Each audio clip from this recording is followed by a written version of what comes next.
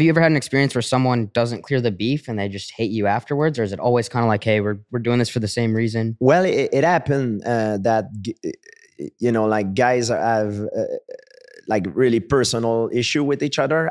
It never been the case for me. I see it as a job. And to tell you the truth, I kind of love my opponent in a way that I don't hate my opponent.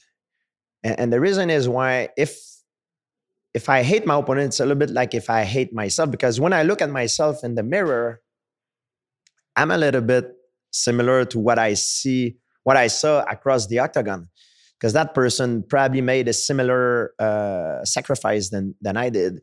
He had a very similar life path than I have, very similar. So I can identify to him much more than I can identify to anybody else, you know?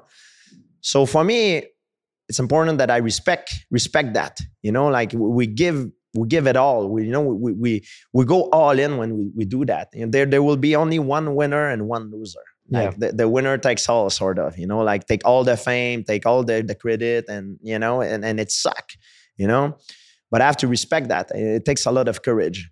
And I know a lot of guys have personal beef, and there's guys that I fought that I have no grudge against them, but I know I could not really be friend. It's a question of compatibility, and some guys I'm cool with them. Like Michael Bisping. Last time I went to England, we had too much to drink, we had a really good time. And like it's a guy that I fought. And before we fought each other, it was a lot of trash talk. He was talking a lot of shit. Oh, a lot of shit. Yeah. And one of the best things that he did actually for leading up to that fight was, with a lot of the stuff are like promotional stuff. We do press conference and things like that. But the best thing that he did, and he's a clever guy.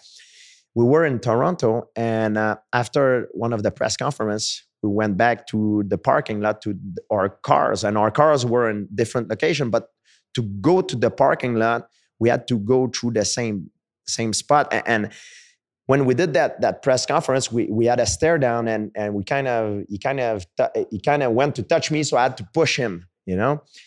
So when we went in the parking lot after the press conference, I think he saw that TMZ was there. So he walked back to me in the parking lot, and he went face to face with me. He said, "Hey, keep your FN on you, because next time you do that, I'm gonna smash you." I'm like, "What?" I was like, "F you, keep your hand. You touch me first, so don't touch me if you don't want me to touch you." And then this thing, like, and people separate us. It wasn't staged, but because it's real. Like I didn't know, like the way I felt when that happened, I was like, man, does he really want to fight with me? And so I was ready to fight if something happened. And I'm sure the same thing for him, but he did it in a promotional way to instigate me. Yeah. But that was very smart, because that went viral. It was crazy. So when you say that certain things, it's not staged, it's real, but it's with some of the fighter take it personal. I never did. When it's over, we shake hands and it's over. But sometimes some guys, they take it personal. You said that one of the critiques or something that people did say negative was you didn't cause enough drama in your career. So do you think that that's like essential? There has to be that beef and people have to be yapping at each other in press conferences? No. You don't have to, but most of the fight are promoted on emotion, because people can relate to emotion. If two guys fight each other, like for example, like two guys fight each other, they're very, very skilled, but you don't know about them.